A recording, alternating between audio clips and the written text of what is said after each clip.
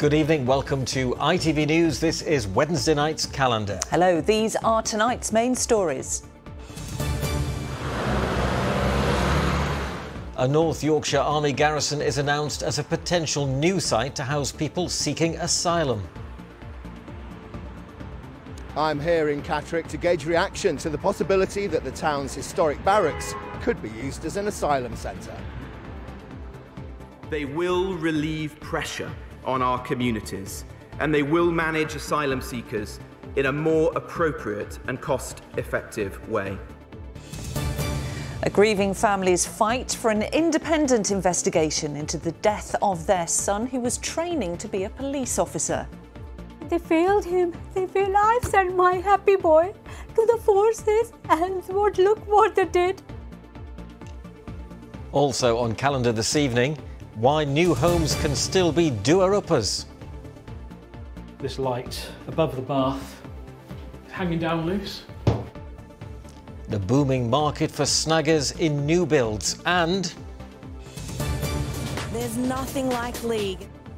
How Women's Rugby League has grown from the grassroots as they get ready for the biggest season yet.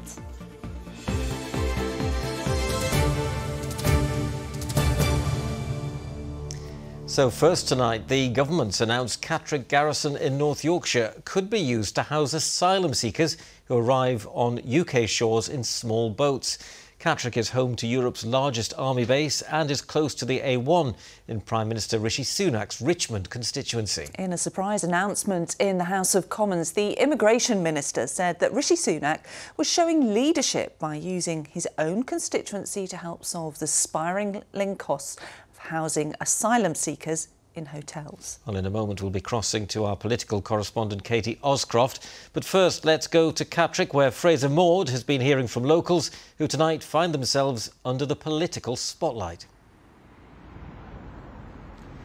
It certainly comes as a bit of a bolt out of the blue, this one. Robert Jenrick, the Immigration Minister, was making an announcement in the Commons about military bases that have been approved as asylum centres in Sussex, Essex and at RAF Scampton in Lincolnshire. But then he threw Catterick into the mix. My right honourable friend, the Prime Minister, is showing leadership on this issue by bringing forward proposals to provide accommodation at Catterick Garrison Barracks. Funding will be provided to local authorities in which these sites are located. Madam Deputy Speaker, these sites are undoubtedly in the national interest. Well, if they want to push these proposals through, one thing that is in their favour is apparently the support of the local constituency MP, who happens to be the Prime Minister, Rishi Sunak. What it's got going against it is that it's still very much an operational military base, unlike the others that have been approved, which have already been decommissioned. So what's been the reaction where you are, Fraser? Well, as you might imagine, a bit of a mixed bag, Ian. People I've been speaking to off camera very much opposed to the possibility of this being used as an asylum centre. Other people that we spoke to, though, perhaps a little bit more pragmatic. There's a lot of, soldiers on the streets, kind of thing, which I think is an issue, especially in Catterick, being a military base. But I just think, they need to go somewhere. I'd be happy for that to happen, yes. Definitely. They need a home as well, aren't they, the asylum seekers? People have a right to be safe and feel safe. If they want to come here, that's fine. I think it's a great idea for the government to be doing that, really, more than anything, yeah. Well, this has come as a bit of a surprise, as we've said, so much so that it's only within the last hour or so that North Yorkshire County Council have issued a statement saying we currently have very limited information regarding the potential for any asylum seekers to be housed at Catterick Garrison. We await full details and will then want to understand any impact on the services we deliver before making any further comment. What is for sure is that any proposals for Catterick Garrison are very much in their infancy, and there'll no doubt be a lengthy consultation progress before any progress can be made. Fraser Maud at Catterick Garrison, thank you. Well, let's head to Westminster, where the announcement was made this afternoon and where our political correspondent Katie Oscroft was watching. It was out of the blue. The sites of the other military bases were an open secret here, but Catterick, of course, is a working garrison and there was no hint that this was on the cards. The constituents MP, who of course is the Prime Minister, wasn't in the Commons today. He was at the funeral of the former Speaker, Betty Boothroyd, but the Shadow Home Secretary, Yvette Cooper, was.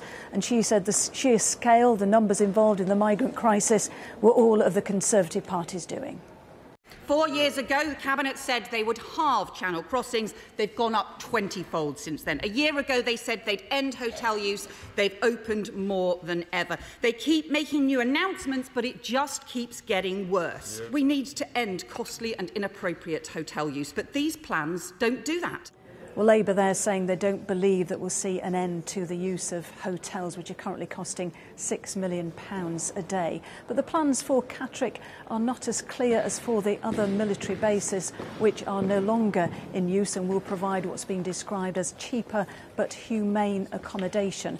The Immigration Minister, Robert Jenrick, described the use of surplus military sites. Well, Catterick is not surplus, it is still in use, and the official line on it is that it will provide accommodation in due course. So when or whether we will see asylum seekers at Catterick remains to be seen. Katie, thank you. The Prime Minister, as Katie said, was among the politicians past and present who paid their respects at the funeral of Baroness Betty Boothroyd today. The honourable gentleman will resume his seat immediately. Immediately! The Dewsbury-born former MP was the first and only female elected Speaker of the House of Commons. Rishi Sunak said at her funeral this morning that Baroness Boothroyd was a remarkable woman. Labour leader Sir Keir Starmer and the current Speaker, Sir Lindsay Hoyle, were also in attendance. Next, the family of a student West Yorkshire police officer who they believe took his own life after allegedly experiencing bullying and institutional racism at the force are calling for an independent investigation. It's claimed 21-year-old Anugrah Abraham was, among other things, asked to carry out a search on a dead body alone, despite only being a trainee, and was often criticised and insulted in front of colleagues. He was found dead earlier this month. The police watchdog has ordered West Yorkshire Police to investigate. His family has been speaking to Michael Billington. We were so proud to see him in uniform. He brought the uniform home and we all trying his hat. And he was saying, "Be careful, Mom, this is my uniform." Just feel so proud to be his mom. Anugrah Abraham dreamed of being a police officer, but his family say even before he qualified, the job cost him his life. The system didn't do anything for him.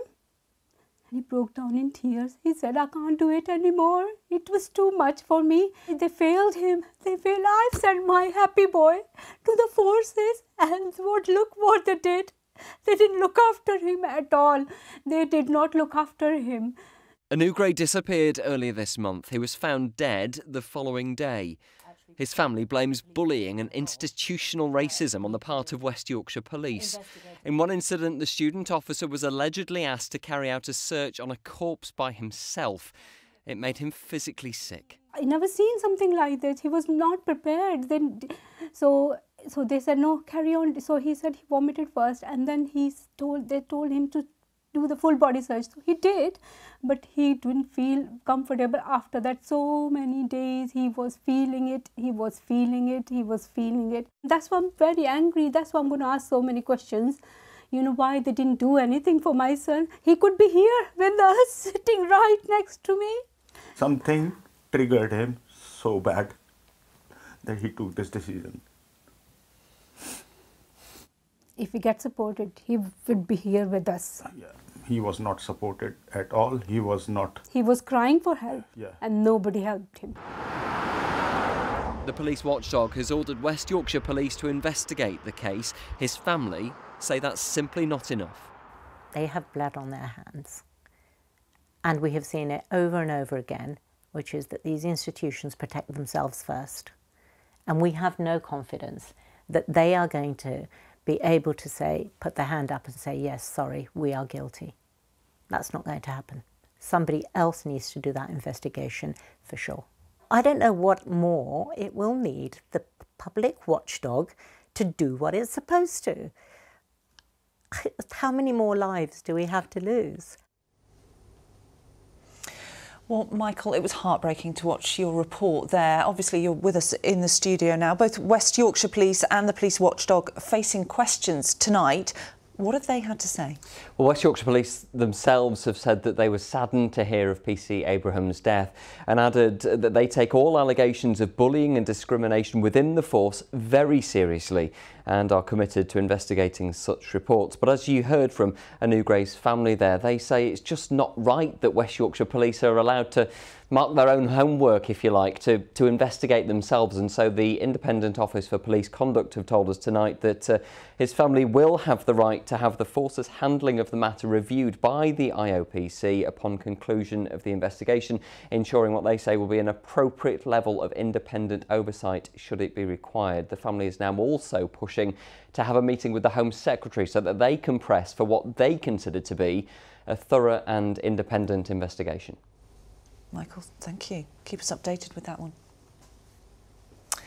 You're watching Calendar, still to come before the end of the programme. Chris will be here with takeover news about Huddersfield Town. Plus, we became milder than average across the region today, but with a lot of cloud around and showery outbreaks of rain. Milder still tomorrow.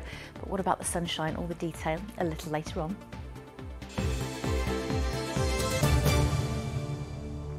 Now imagine you've just moved into your dream house. It's a new build.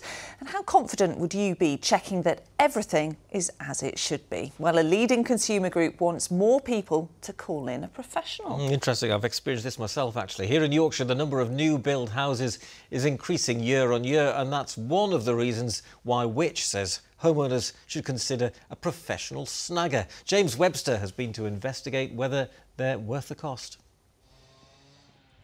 Getting the keys to your new home is a big day. And checking it's all up to scratch can be daunting. I'd normally fill up all of the basins to the overflow to check for leaks. Which is why so many people are now calling in a professional snagger.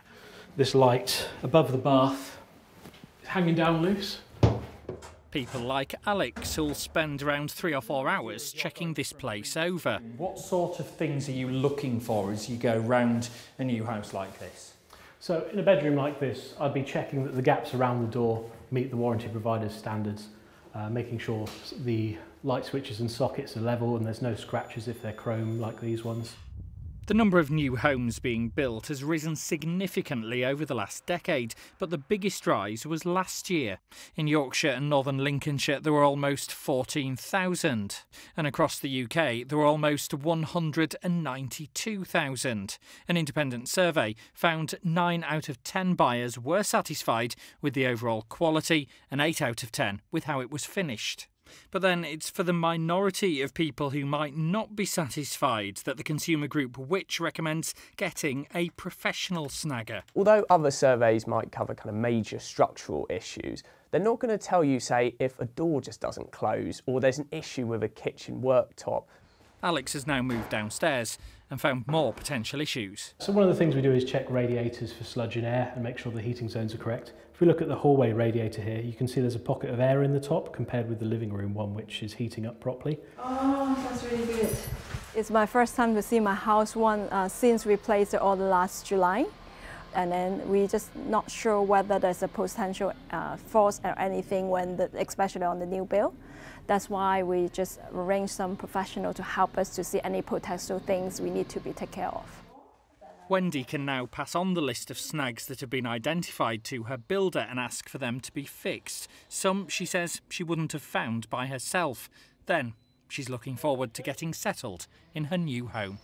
James Webster, ITV News. And if you have got a new home, I hope you enjoy it. Now, the ITV Evening News continues at 6:30. Here's a look at what's happening with Mary Nightingale. Coming up in the programme, shock and sadness at the death of television star Paul O'Grady.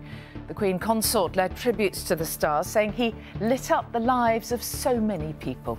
We look back at his fearless campaigning, his rise to stardom, and of course, his love of dogs. Also on the programme, calls to expand the number of children eligible for free school meals. A warning that we are a decade behind in our preparations for climate change. And The King in Berlin. Charles makes his first state visit as monarch. Would you join me for those stories and more at 6:30? We will, Mary. Thank you very much. Well, it's certainly warming up, isn't it? Yeah, I said Kerry. it was going to, and it has. Bradford was one of our warmer places today. 15, the average is about 12, but quite cloudy, wasn't it, today? Yeah, a bit better tomorrow, more sunshine perhaps, but also some showers and some warmth. And it's that combination that, yes, will be good for the gardens, I suspect, but also spark off some tree pollen. Now, as we head through into tomorrow, we are expecting it to rise pretty much for the first time. Elm and hazel are the main culprits, and we've got a moderate count across most parts of the Calendar region for tomorrow. And just for tomorrow only, with that combination of the blue sky and the warmth and the sunshine. And also what we get when we get sunny spells and showers are rainbows. I've had some low bows over the last few weeks, so I've been saving them up. A few low bows. This is what we'd normally expect, a typical rainbow, the higher rainbow. Directly at sunrise and sunset, we have it the centre of the whole bow at the horizon. But as the sun rises during the morning, the bows get lower and lower as the centre sinks below the horizon. So they kind of look a little bit like this around midday, just before midday. So that's what I suspected. Never knew that. There you go. And when it's directly above you, guess what it is? A high bow? A no bow. Oh. Because you won't see anything, because you're basically stood in the water droplets that would give you the refraction and the reflection from the sunrise. So. Every day's a school day. I do try. Just very quickly, you might have heard that there's a storm coming on Friday. We've been tracking this area of low pressure here in the Atlantic. As it heads towards us, it's really probably France's problem. They might name it as a storm. Southern parts of the UK, cloudy, wet and windy. For us, just a pretty cloudy and damp end to the week, I think. And of course, the forecast is a little further on. Great stuff, thank you. Of course, yeah. Now, you've got cats, haven't you? Yes. Yes. Yes. So Two cats. Well, you'll know that going to the vets, it can be expensive. It can be, yeah. We had one of our cats had a little heart murmur and had to have some like monitoring done, and that cost hundreds of pounds. Yes. Well, even the smallest of things can cost a lot of money. With many of us struggling with rising costs at the moment, new research shows that many pet owners are delaying taking their sick animals to the vet for fear of high bills. 99% of vets questioned by the British Veterinary Association say they're seeing pets that should have been brought in for treatment sooner. And there are fears these delays could be putting animals' lives at risk. Amrit Birdie reports. More than half of households in the UK are home to a pet, whether that be a dog, a cat or even a duck. Jo Nutkins and her pet duck Echo are inseparable. But when Echo became ill a few months ago, Jo was landed with a bill of over £1,000, which she simply couldn't afford. In the end, she had to set up a fundraising page. Some people have very kindly donated. Some people that I know, some people that I've never met have donated, and that was a big help to help pay towards some of those costs. We are still paying off some of those costs.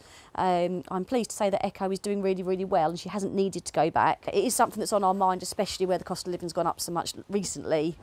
This veterinary surgery in Leeds says they've seen plenty of people with poorly pets that are delaying bringing them in for treatment.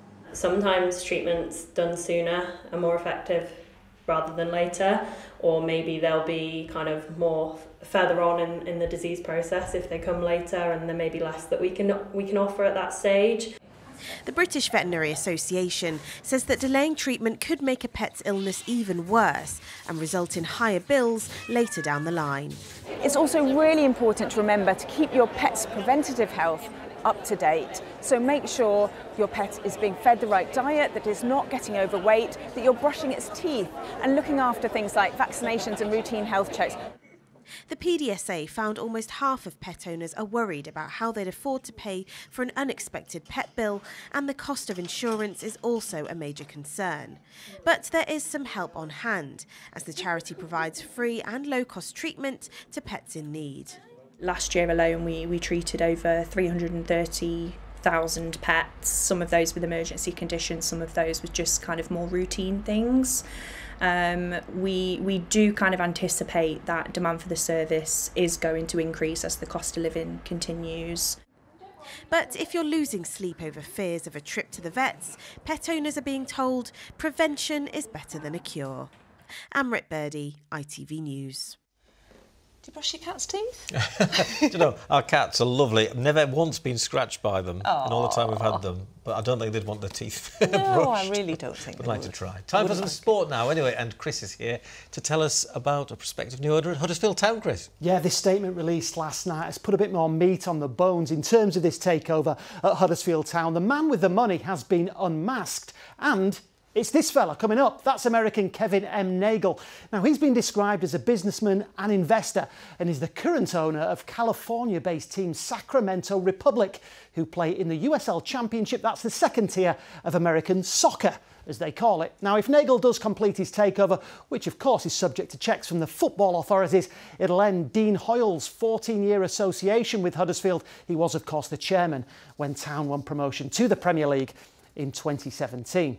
Now, as for matters on the pitch, well, once it wasn't a good night for Barnsley for once. The Tykes were up against it as soon as Jay Stansfield danced round the defence and fired Exeter ahead. Bobby Thomas did equalise when he was left all alone from a free kick, but the 450 or so travelling fans had a long, unhappy journey back to South Yorkshire after the home side scored twice in the second half to end Barnsley's 12-match unbeaten run.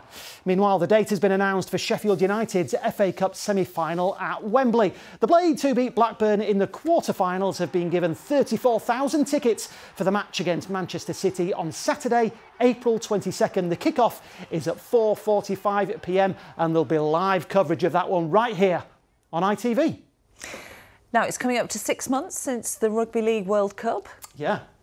It doesn't seem to have got... 6 months has flown by, hasn't it? I know, it goes just as quick as a flash, yeah. Yeah. Though, I mean, the women's game specifically has gone leaps and bounds. The World Cup was hailed as the most inclusive ever, with the men's, women's and wheelchair competitions all taking place at the same time. The women's final saw Australia beat New Zealand, two teams of fully professional players. Well, professionalism is an ambition for the women's game here in this country as well. And with the new Super League season kicking off next week, we're starting to edge a little bit closer to it. There's nothing like league, and this is the Betfred Women's Super League. It has its own glitzy promotional video, and this week at Headingley, the new Women's Super League season held its official launch. It's a far cry from where Women's Rugby League was when these players first started out. You were cleaning the pitch, you know, before you were playing, you know, you were trying to find players to be in the squad for that weekend game, and now it's like you're fighting for your positions, there's strength and depth, you know, you've got this great backing, you know, we're playing at massive stadiums, and it just goes to show where it's come. Yeah, I've got nieces that are young, like young nieces, and like they're all playing sports, and I just think it's amazing to see like the difference between when I was younger and playing sports compared to now. It's great. Women's Rugby League has never been more popular. Since 2016, the number of women's and girls' teams has increased by 200%. And the opening game of last year's World Cup at Headingley was the most attended Women's Rugby League match ever in the Northern Hemisphere. England star Jodie Cunningham, who's also the National Women's and Girls Development Manager, believes this is just the start.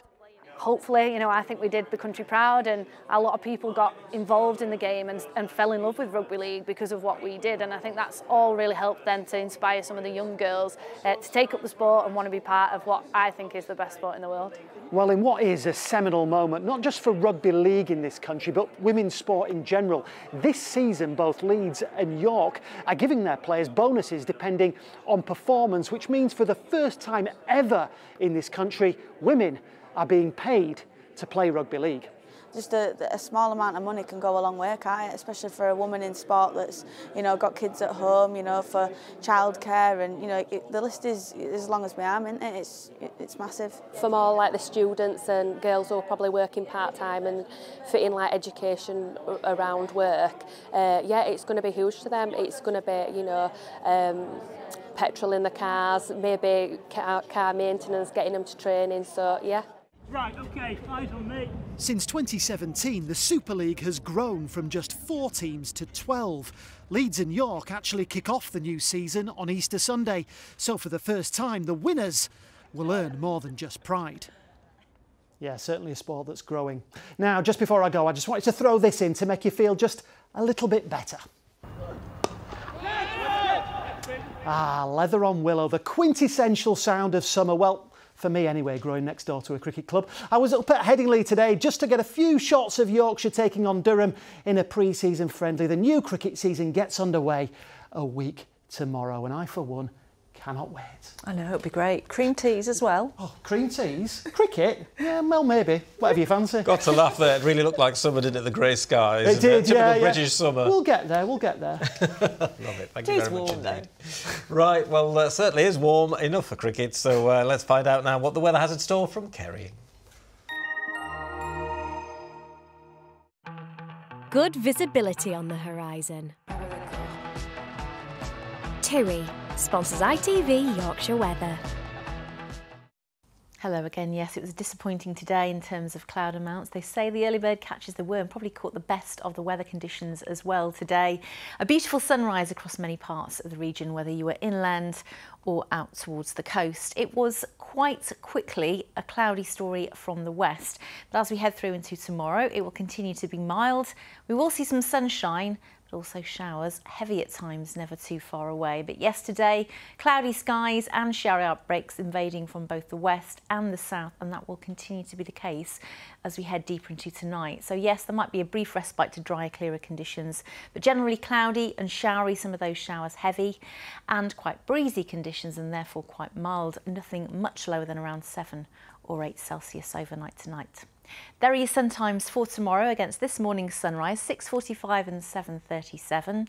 Tomorrow, still quite a few showers a risk first thing, then some sunshine developing, then the showers getting going again for the second half of the day. So essentially, sunshine and showers, some of the showers could be heavy, but temperature-wise could be up to 16, 17, and always quite blustery from that southwesterly direction. We look to the south for this area of low pressure, skirting the south of the UK, but for us it will bring a colder easterly as Friday progresses, so it will start to feel fresh, especially out towards the coast. Cloudy skies, showery outbreaks of rain, and then as we head into the weekend, we're left with a generally cooler theme with winds from a northerly quarter. The temperatures back down to average or below as the weekend progresses, and we think quite a bit of cloud around too. TUI sponsors ITV Yorkshire weather.